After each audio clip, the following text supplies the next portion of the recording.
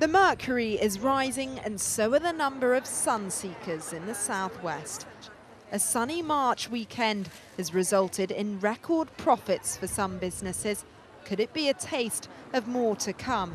Janet Field is already stocking up. She hasn't seen it like this for 5 years. It's been brilliant. The best weekend we've known since we opened the shop. It's been wonderful. We are actually ordering double the ice cream that we normally sell because it's just been so good.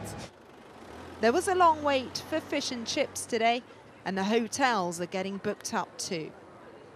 People certainly planning for Easter, but also looking further ahead. Generally, you first get a bit of good weather and people suddenly think, I haven't booked my holiday, what can I do? It's risen dramatically. Over the last 3 weeks, we've seen our phone call inquiries increase by 300%. Certainly people through the door making inquiries for hotel accommodation and attractions. It's just shot up. This month can be a hard slog for the tourism industry, but places like Puxton Park in Somerset are enjoying some early, unexpected success.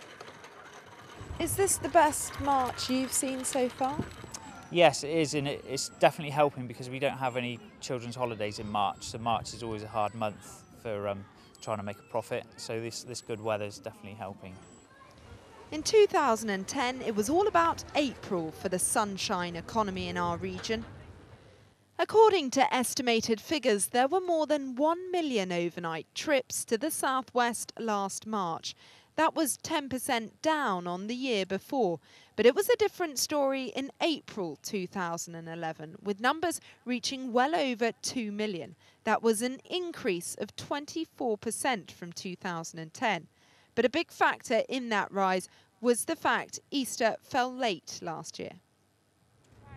March is unlikely to match it, but could we have another record Easter ahead of us? The donkeys are already at work.